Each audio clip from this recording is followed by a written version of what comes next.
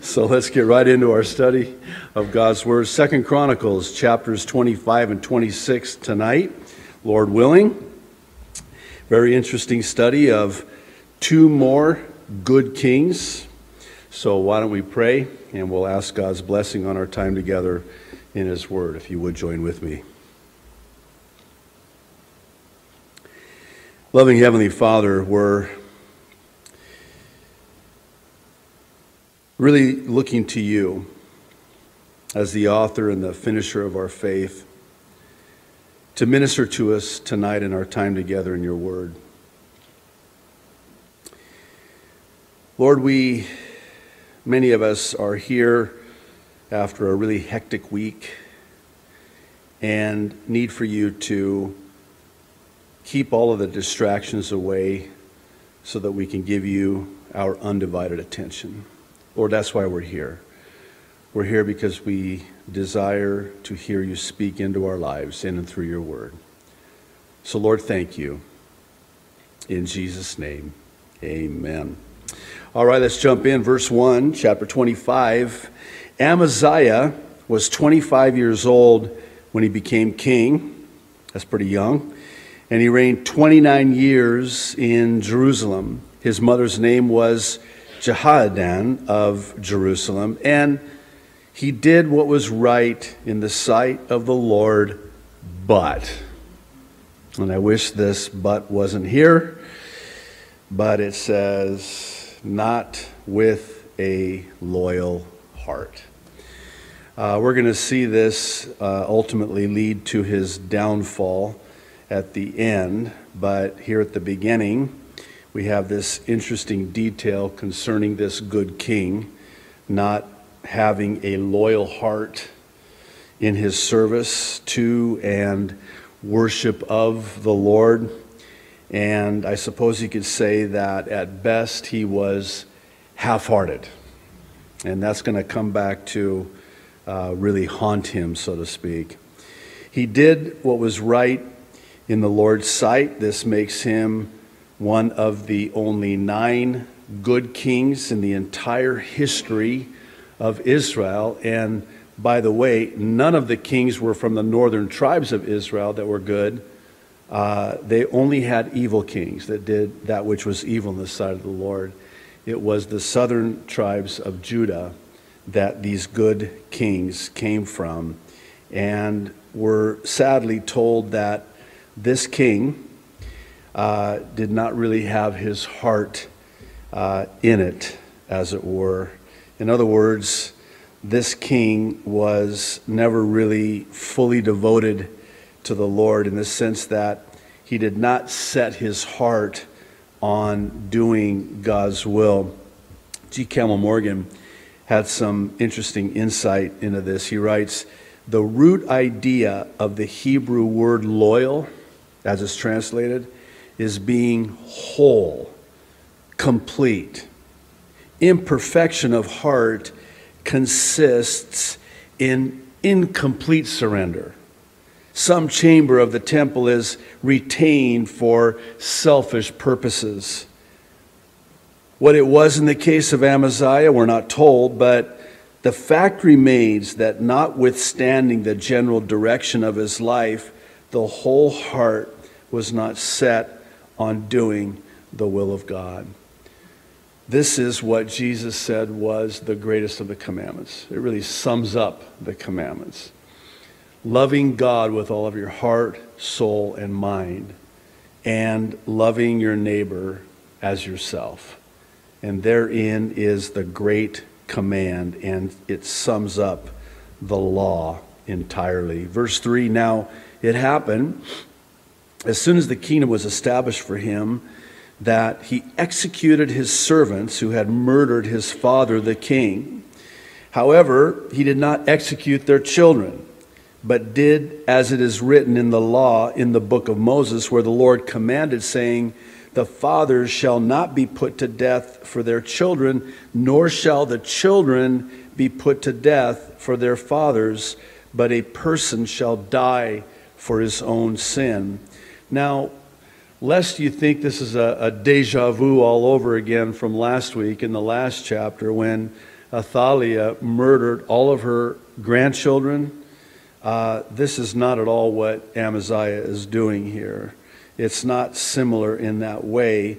And the reason is that we're told it was according to the law in Deuteronomy, which was chiefly for the purpose of removing those who would seek revenge. Amaziah is actually off to a good start here. It's not going to last very long.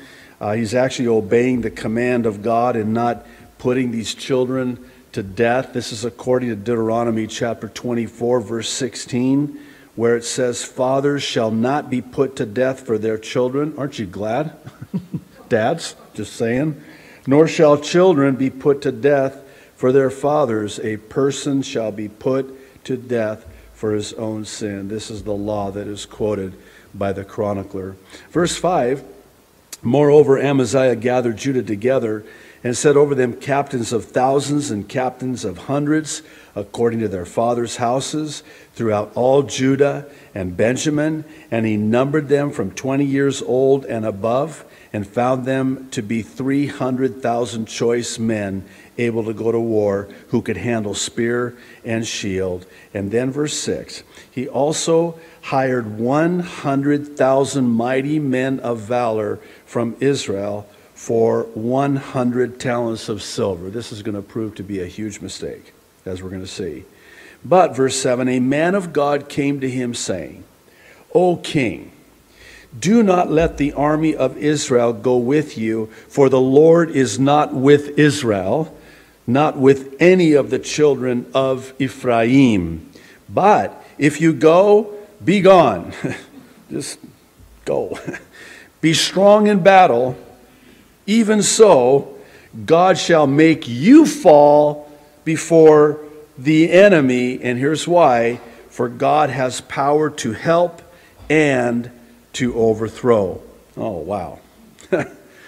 What is he doing here? Well, it seems that he's hired these mercenaries. That's really what they were, from the northern kingdom of Israel.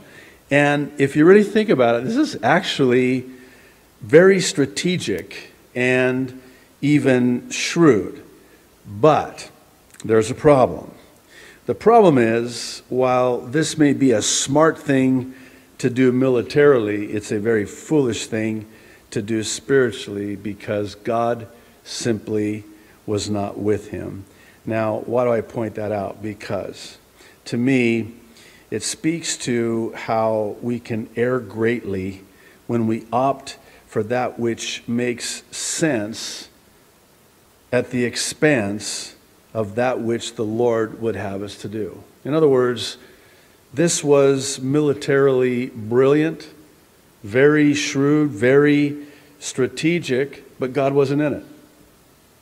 And so now, even though this might make all the sense in the world, and it could perhaps grant certain success, the fact remains that God was not going to bless it, and in fact, God would overthrow him. One commentator said it best this way: "Even though it made military sense for Amaziah to hire and use these troops, according to the word from God, it made no spiritual sense. This is because God has power to help and to overthrow. To fight with God is to receive his help. To fight against him is to have God overthrow you." Listen, one of the things I'm learning in my walk with the Lord is I never want to be where God isn't. I never want to be in a place or do anything, set my foot to do anything that God is not in. And such was the case here. Well, verse 9, "Then Amaziah said to the man of God," only concerned about the money, "But what shall we do about the 100 talents which I have given to the troops of Israel?" And the man of God answered, "The Lord is able to give you much more than this." Says to this unnamed man of God, and we're not told his name, basically this: that he's already invested too much money to back out of this alliance he made in hiring these troops from the northern kingdom of Israel. And isn't this man of God's answer to Amaziah interesting? He basically tells him that the Lord is able to give him much more in return if he will but obey the Lord. I think we do err greatly when we make decisions solely based on the economic implications of it. We make huge mistakes when our decisions are based on the financial aspect of it and the ramifications of the financial investment. Thankfully, as we're about to see, Amaziah heeds the word of the Lord from this man of God, and in effect he chooses God over money. Smart move. F.B. Meyer wrote, "But you say that you have already entered into so close an alliance that you cannot draw back. You have invested your capital. You have gone to great expenditure, yet it will be better to forfeit these than him." This was the bottom line. He was faced with a choice. Is he going to follow the money, so to speak, or is he going to follow the Lord and obey the Lord? Well, to his credit, he does. Verse 10, "So Amaziah discharged the troops that had come to him from Ephraim to go back home. Therefore, their anger was greatly aroused against Judah, and they returned home in great anger." Then verse 11, "Amaziah strengthened himself, and leading his people, he went to the valley of Salt and killed 10,000 of the people of Seir. Also the children of Judah," verse 12, "took captive 10,000 alive, brought them to the top of the rock," this is pretty graphic, "and cast them down from the top of the rock, so that they all were dashed in pieces. But," verse 13, "as for the soldiers of the army which Amaziah had discharged, so that they would not go with him in battle," in other words, deals off, "they raided the cities of Judah from Samaria to Beth Haran, killed 3,000 in them, and took much spoil." What's going on here? Well, we're told that Amaziah sent these troops home, but it seems that he did let them keep the money, but doing so made them very angry, which I believe was because they wouldn't be able to plunder the spoil from war. Oftentimes in that day, that's how they got paid, was basically whatever they were able to take by way of a plunder from the spoil of war, that's what they got to keep. So even though they were paid this money, which probably went to the higher ups within that military structure, they didn't get their full pay, as it were. So I believe this because they took much spoil anyway when they raided the cities of Judah. And here's the thing. This is really the consequence of Amaziah's foolish alliance with these troops in the first place. F.B. Meyer again said it best. He says, "The soldiers of Israel committed depredations on their way back. This was the result of the folly and sin of Amaziah's proposal." And then he says this, listen, "We may be forgiven and delivered, and yet there will be after consequences which will follow us from some ill-considered act. Sin may be forgiven, but its secondary results are sometimes very bitter." This didn't have to happen. And yes, he pulled out in the end, but the problem is that there were already consequences for what he had done. Verse 14, "Now it was so, after Amaziah came from the slaughter of the Edomites, that he brought the gods of the people of Seir, set them up to be his gods, and bowed down before them, and burned incense to them. Therefore, the anger of the Lord was aroused against Amaziah, and he sent him a prophet who said to him, "Why have you sought the gods of the people which could not rescue their own people from your hand?" Think about that. What are you doing? This is a loose paraphrase. Translated, what are you thinking? You are taking their gods, which obviously were not there for them, and you're bringing them back and you're bowing down to them. The very gods that failed the people that you stole those gods from? Well, that makes sense. Yeah. Verse 16, so it was, as he talked with him, that the king said to him, "Have we made you the king's counselor?" Oh, great response. "Cease. Why should you be killed?" Translated, "Shut up or you're a dead man." Wow. Then the prophet ceased and said, "Okay." And then he says this, "I know that God has determined to destroy you because you have done this and have not heeded my advice." Probably goes without saying, but this is where the narrative takes a horrible turn for the worst. And it's really evidenced by Amaziah's arrogance. This man now is full of himself, and he is full of pride, and he has turned now to these false gods. But God is gracious. This is the mercy of God and the grace of God in sending him a prophet to warn him. Never think for a moment that God will not warn you. He will not send many warnings your way. The problem is we blow through them, we blow them off, and like Amaziah, we don't heed these warnings to our own peril. Not only does he not heed it, he actually threatens the prophet who brings him this warning. Amaziah is so blinded by his own pride and pride and arrogance are blinding.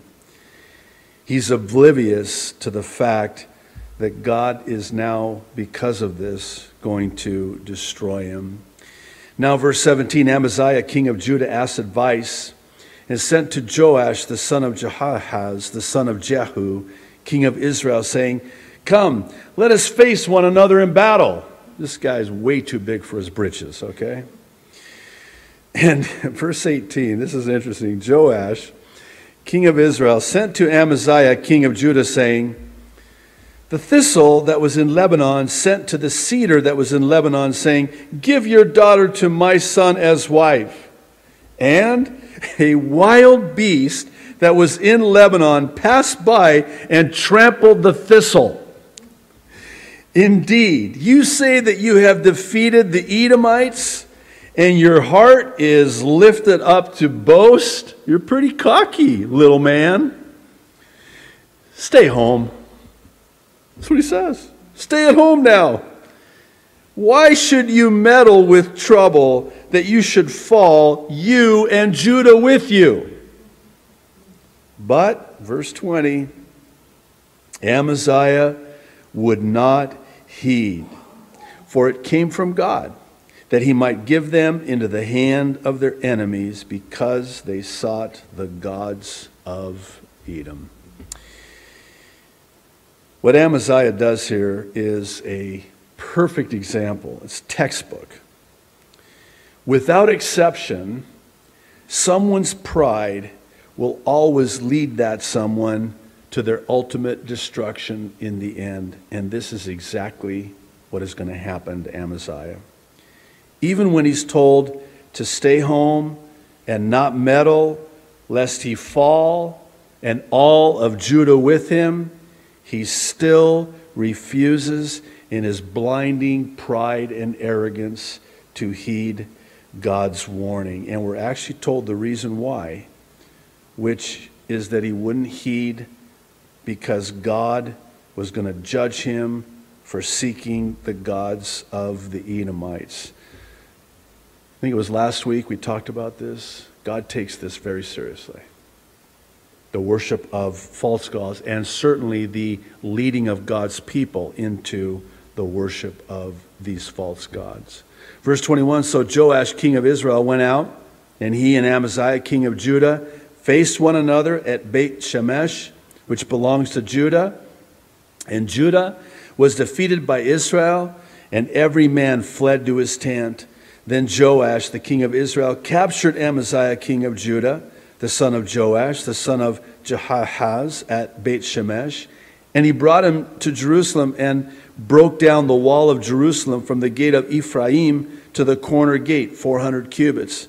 And he took, verse 24, all the gold and silver, all the articles that were found in the house of God with Obed-Edom, the treasures of the king's house and hostages, and returned to Samaria. Amaziah, verse 25, the son of Joash, king of Judah, lived 15 years after the death of Joash, the son of Jehoahaz, king of Israel. Now the rest of the acts of Amaziah, from first to last, indeed, are they not written in the book of the kings of Judah and Israel?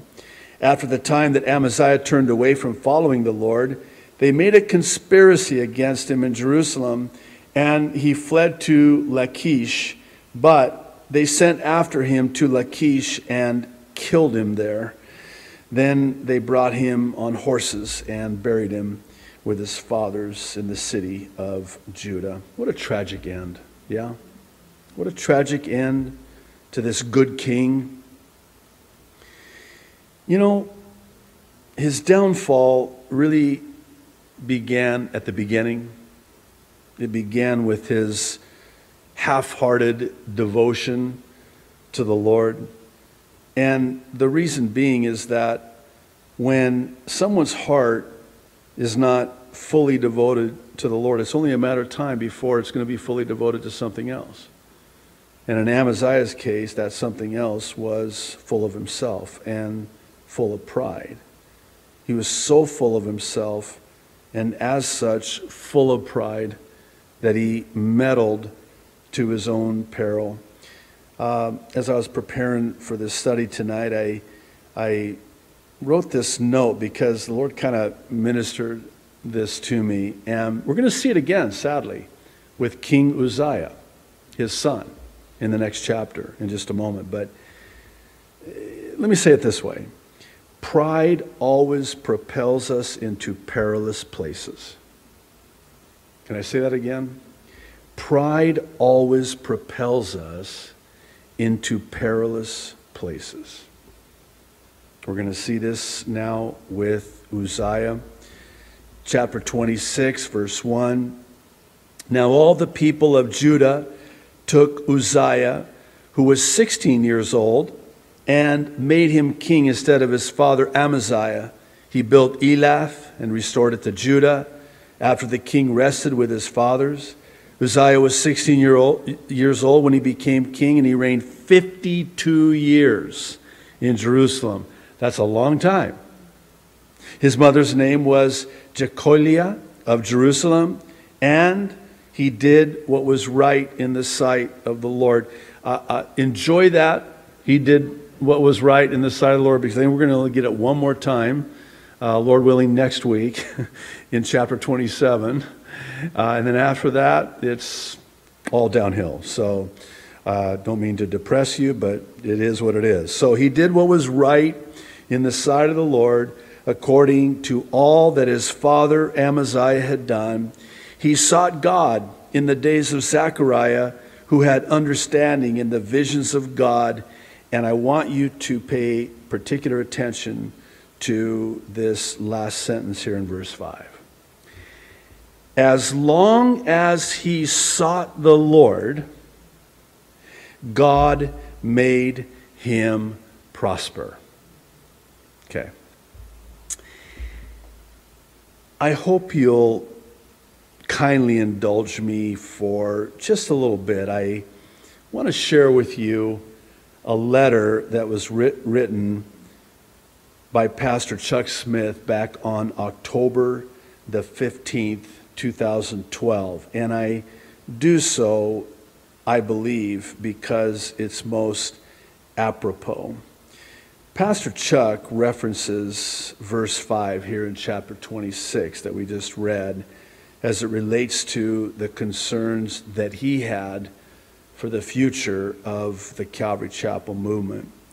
Another reason I think it would be appropriate for me to share it is because recently I've been receiving many comments and questions, particularly from online people, asking about what's going on with Calvary Chapel. So I thought it would be very appropriate to read you this letter and share with you what Pastor Chuck had wrote. Dear fellow laborer, it's 4:45 Monday morning, and I'm sitting at my computer. After teaching 4 services yesterday, as tired as I am, I could not sleep. I felt the Lord was speaking to me about the future of Calvary Chapel, and I would like to share it with you. In history, every great movement of God began with the people seeking God with their whole hearts, not half-hearted, and thus receiving the blessings of God on that movement. In the book of Judges, Israel saw the spiritual rise and decline of the nation during that period of history. Seeking the Lord, they were blessed. Forsaking the Lord, they went into captivity. I fear that we might fall into the same pattern. The history of King Uzziah is recorded in 2 Chronicles 26:5, the verse we just read. And he quotes it. And he sought God in the days of Zechariah, who had understanding in the visions of God. And as long as he sought the Lord, God made him prosper.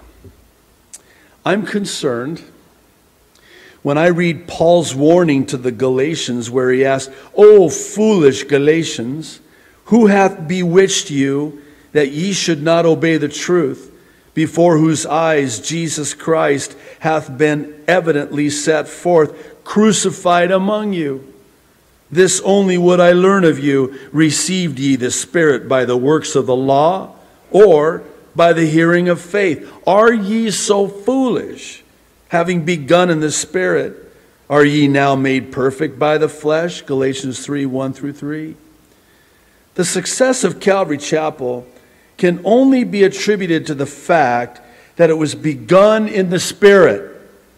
When J. Edwin Orr, an expert in the study of the history of revivals in the church, heard about Calvary Chapel, he came down to study this revival and concluded, quote, it was the Spirit of God working through the Word of God, transforming the lives of the people of God.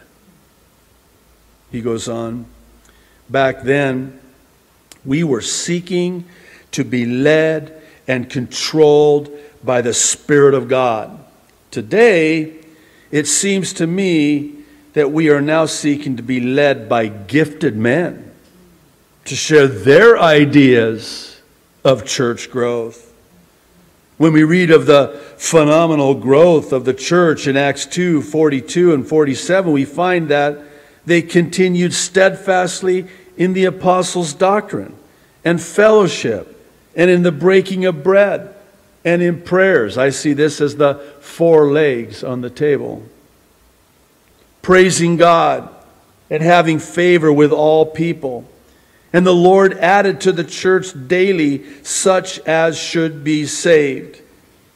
I find it a little disturbing that we are scheduling pastors' conferences with featured speakers, men who are reformed in their theology and doctrinally cessationalists, believing that all the gifts of the Spirit are no longer valid for today. That men like this can teach us how to develop the church through worldly wisdom, and that we no longer need total dependence on the Holy Spirit. I'm not suggesting that they are not true believers in Jesus Christ and sincere and loving brothers in Christ, but I do disagree with some of their doctrinal positions. I believe we have many gifted men in our own fellowship, and it's not necessary to feature other men outside Calvary Chapel to instruct us about how to improve our ministry.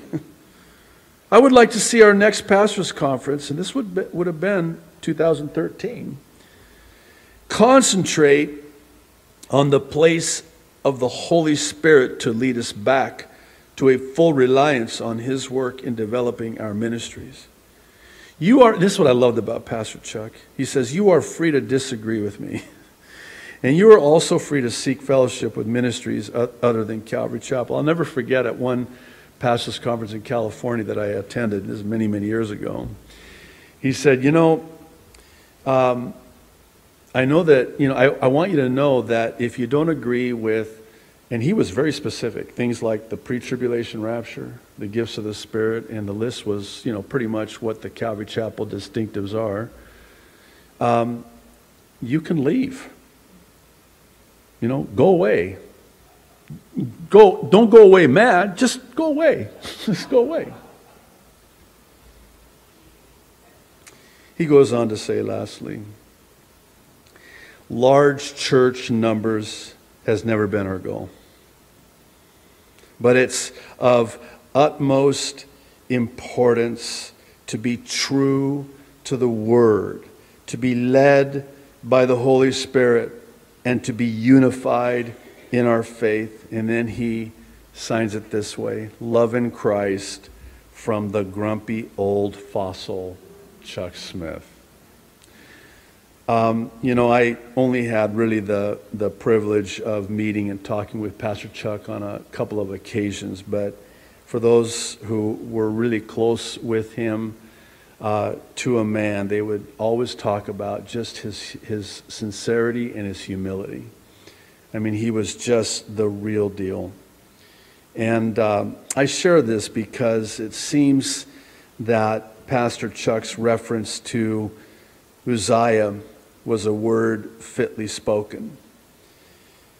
We're witnessing today this getting away, perfecting in the flesh the work that God began in the Spirit. And we're seeing it not just in the Calvary Chapel movement, but also in the church as a whole. And it's really heartbreaking. Well, let's move on. We were first introduced to Uzziah back in 1 Kings 15, and actually in Kings his name is recorded as Azariah, but it's one and the same with Uzziah. Uzziah was yet another one of the 9 good kings who did right in the sight of the Lord, but he's also one of the 8 of the 9 that sinned in the end. And Uzziah's sin, as we're about to see, was one of his own self-promotion. He became proud and lifted up, became very arrogant as king, and in so doing he usurped the role of the priest. His father taught us a lesson about meddling to our own peril, and this King Uzziah teaches us about the sin of self-promotion. The life of King Uzziah is a study of a great king who had a very tragic end.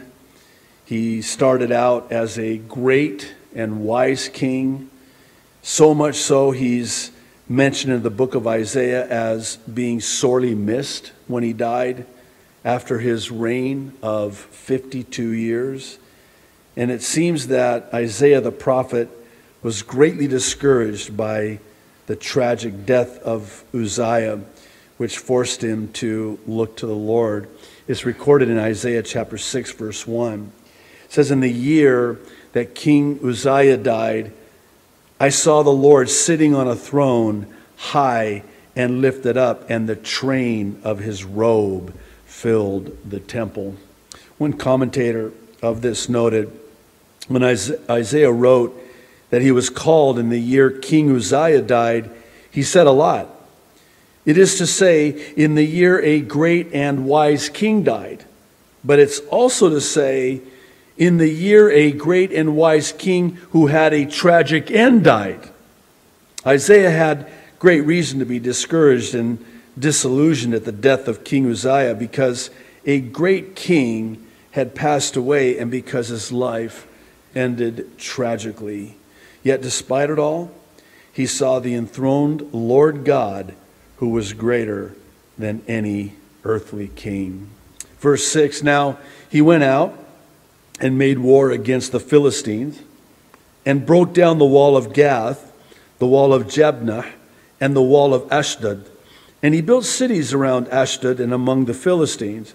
God helped him against the Philistines, against the Arabians who lived in Gur Baal, and against the Meunites.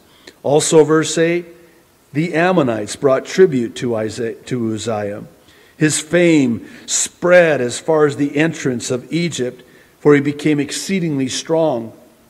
And Uzziah built towers in Jerusalem at the corner gate, at the valley gate, and at the corner buttress of the wall. Then he fortified them. Also, he built towers in the desert. He dug many wells, for he had much livestock, both in the lowlands and in the plains. He also had farmers and vine dressers in the mountains and in Carmel, for he loved the soil. Kind of a down-to-earth guy. Moreover, Uzziah had an army of fighting men who went out to war by companies according to the number of their roll, as prepared by Jeiel the scribe and Maaseiah the officer, under the hand of Hananiah, one of the king's captains. The total number of chief officers of the mighty men of valor was 2,600, and under their authority was an army of 307,500 that made war with mighty power to help the king against the enemy. Then Uzziah prepared for them, for the entire army, shields, spears, helmets, body armor, bows, and slings to cast stones. And he made devices in Jerusalem, invented by skillful men, to be on the towers and on the corners, to shoot arrows and large stones. So his fame spread far and wide. And here's why. For he was marvelously helped till he became strong. From where did his help come? It came from the Lord. So, here again, we have another good king that God blesses abundantly, and we're told that his fame had spread far and wide. And we're also told that God's the one who had marvelously helped him to the point that he became strong in himself. And tragically, as we're about to see next, this good king's heart will be lifted up in pride, and it will ultimately lead to his destruction. Verse 16, and here it is. But when he was strong, his heart was lifted up to his destruction, for he transgressed against the Lord his God. And here's how he did it. By entering the temple of the Lord to burn incense on the altar of incense. That's a no-no. Only the priest does that. He's not a priest. He's a king. And he takes it upon himself as king to do that which only the priest was to do in the temple. In this verse, we have what I would argue is one of the most important lessons that we can learn concerning God prospering us. And I'll explain why I say that. Prosperity has the propensity to make us proud and lifted up. And this is exactly what happened to Uzziah. God had blessed his reign. His fame is far and wide.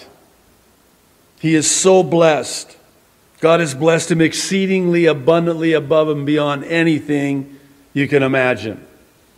Makes him strong. And then he becomes puffed up.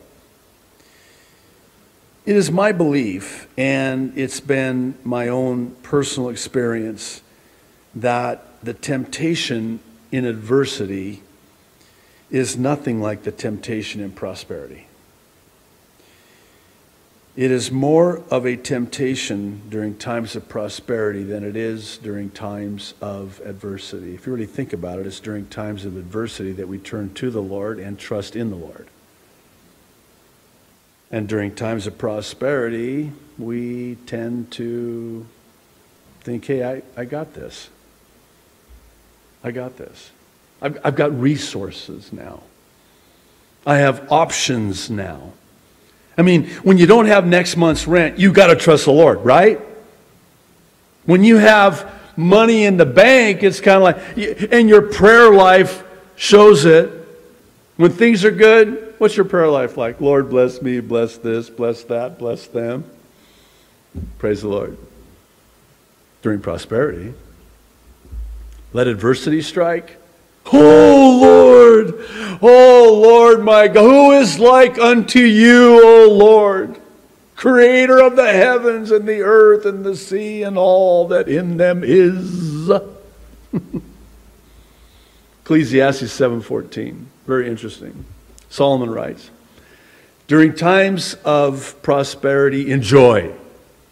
Don't apologize for it. Don't feel guilty about it. Enjoy it. God's blessing you. Praise the Lord. But when, I wish it said if, when adversity strikes, when, not if, adversity strikes, stop and consider and realize that God gives one as well as the other. One translation renders it, God brings one alongside the other, both prosperity and adversity. And here's why he does it. So that man can discover nothing about his future. Translated, so that man has to trust the Lord. See what happens in prosperity, and this is the great temptation, the great test, the great trial that comes packaged with prosperity is you can trust in what you have instead of trusting in the Lord. You can trust in yourself, in your own strength, in your own savvy. You don't have to trust the Lord. G. Campbell Morgan, so good. Listen to what he says. The history of men affords persistent witness to the subtle perils which are created by prosperity. More men are blasted by it than by adversity. Prosperity always puts the soul in danger of pride, of the heart lifted up, and pride ever goeth before destruction, and a haughty spirit before a fall.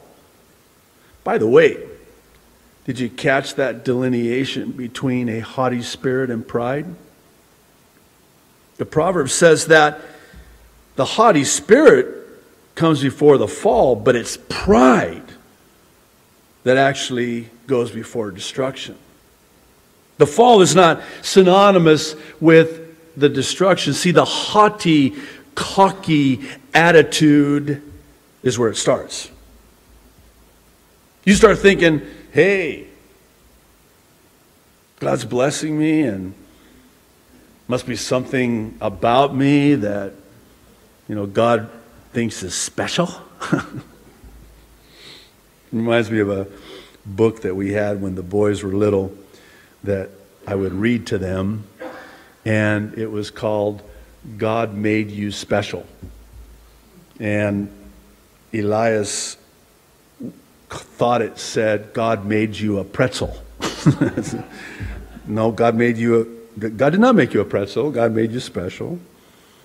But what we start thinking is that, it has something to do with us. Gail Irwin shares a really interesting story about a pastor that was being interviewed. His ministry was really being blessed, and the church was just growing.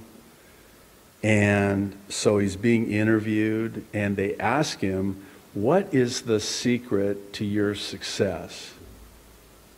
And Gail Irwin said to himself, if he says anything but it's the grace of God, he's done.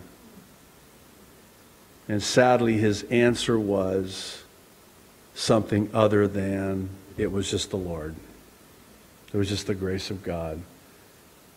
And it was within 1 year that ministry fell apart. You know, this is a sobering study for me personally, and I think what would be deemed for obvious reasons. I'm very careful. God has truly blessed this amazing church and this beautiful building. This is all because of the grace of God. And early on, the Lord made it very clear to me that He was going to do it in such a way so that even if I wanted to, I could not take the credit for it. This is just the grace of God. This is a miracle from the mighty hand of God. Well, surely, Pastor, you had something to do with it. Don't do that. Don't even say that. My flesh is fully capable of going there. I don't need your help taking me there. I'm very keenly aware of the dangers of thinking, well, surely God's blessing you because, I mean, come on, you know? That is the beginning of the end. F.B. Meyer had this to say. He concurs with Morgan. He says, God cannot trust some of us with prosperity and success because our nature could not stand them. We must tug at the oar instead of spreading the sail because we have not enough ballast. It's a great metaphor. God just knows. You know, we always quote 1 Corinthians 10:13 in the context of adversity. You know, God won't give you more than you can handle. You know, God will not test you or try you or tempt you above that which you are able, but with the trial, with the temptation, with the test, He'll provide a way of escape so that you can bear up under it. And that's where we get that saying, God won't give you more than you can handle. And that's true. God knows where that point is. God knows what we're able to bear up under, and He won't give us more adversity than we can bear up under. But did you ever think that it goes the other way too? God won't give you more prosperity than you can handle either. And God knows, and it's different for all of us. God knows how much we can bear up under, whether it's adversity on this side or prosperity on this side. Verse 17, so Azariah the priest went in after him. Here now Uzziah has forced himself into the temple. He's the king. He's taken on the role as a priest. And so Azariah the priest goes in after him, and with him were 80 priests of the Lord, valiant men. And they withstood King Uzziah and said to him, it is not for you, Uzziah, to burn incense to the Lord, but for the priests, the sons of Aaron, who are consecrated to burn incense. Get out of the sanctuary, for you have trespassed. You shall have no honor from the Lord God. Then Uzziah became furious, and he had a censer in his hand to burn incense. And while he was angry with the priests, leprosy broke out on his forehead before the priests in the house of the Lord beside the incense altar. This is bad, especially because they're still in the temple, and leprosy could not be in the temple. Leprosy is a type of sin, by the way. And verse 20, Azariah the chief priest and all the priests looked at him, and there on his forehead he was leprous. So they thrust him out of that place. Indeed, he also hurried to get out. Okay, I like that. In other words, he's like, get me out of here. Well, now you get it. Because the Lord had struck him. King Uzziah was a leper until the day of his death. He dwelt in an isolated house because he was a leper, for he was cut off from the house of the Lord. Then Jotham, his son, was over the king's house, judging the people of the land. As I was thinking about what happened to Uzziah, it struck me that he could have repented and none of this would have happened. But he didn't. By the time he realizes the seriousness of his transgression, that God was judging him for what he had done, it's too late. And he knows it. He knows it. And now, this good king, his reign of 52 years will come to an end as a leper, isolated for the rest of his life.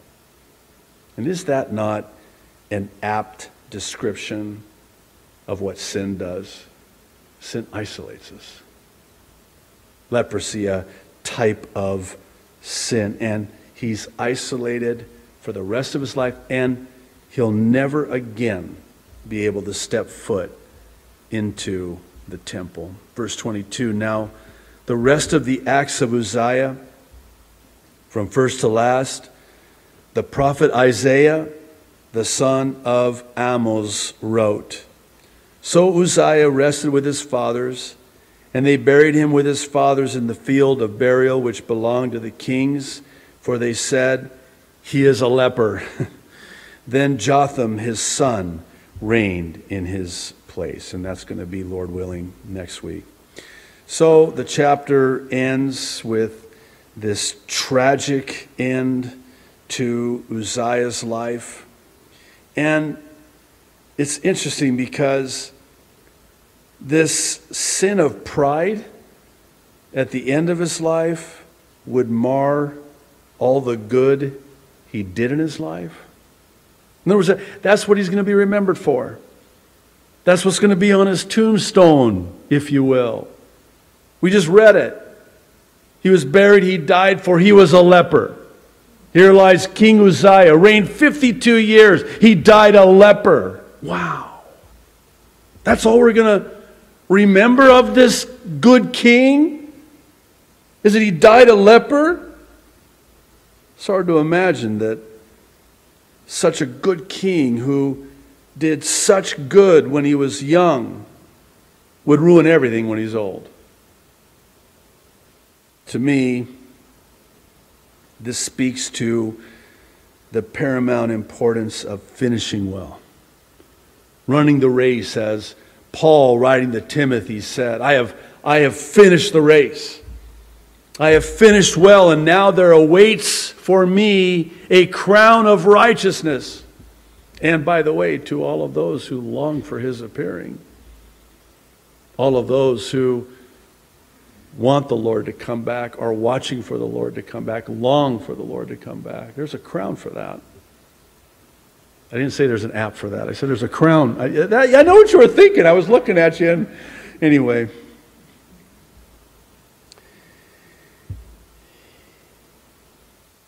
You know, some of us have been walking with the Lord for a long time. And that is when, in some cases, we're the most vulnerable, like King Uzziah. And I want to close with Charles Spurgeon because he sums this up beautifully. Listen to what he says. I have lived long enough to observe that the greatest faults that are ever committed by professedly Christian men are not committed by young people.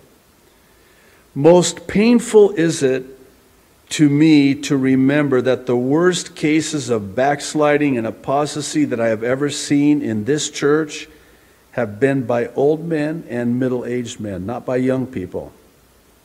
For somehow or other, the young people, if they are truly taught of God, know their weaknesses, and so they cry to God for help.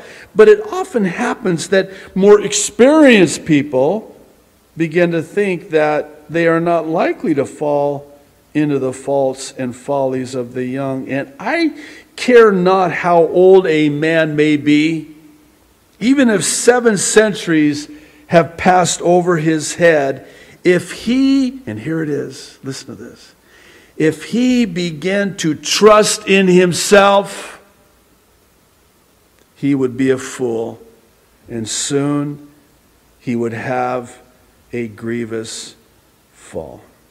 You know what happens? Been walking with the Lord for a number of years.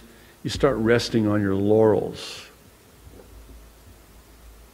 You start thinking, yeah, I've been walking with the Lord for a long time. And here's the young believer, relatively speaking, that is very aware of his weaknesses. And he puts the guard up. But when you've been walking with the Lord for a long time, you tend to let your guard down. Yeah, back in my day, we begin to trust in ourselves and our tenor in the Lord. And this is what Uzziah had done. Well, next week, great news, really good king, the only one of the 9 good kings who didn't sin in the end. I had to end on that note. Why don't you stand and we'll pray. Loving Heavenly Father, I thank you so much for your word, and especially these details that we have in these 2 chapters that we looked at tonight. What a needful warning for us. What a needful word for us to heed.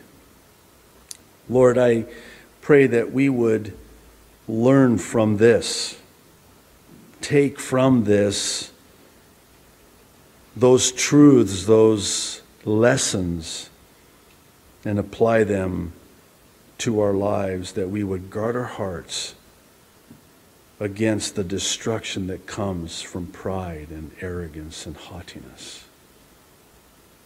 Lord, that we would never be numbered amongst those who, it could be said, they trust in themselves, in their own strength. That we would be those who trust only in you. In Jesus' name, amen.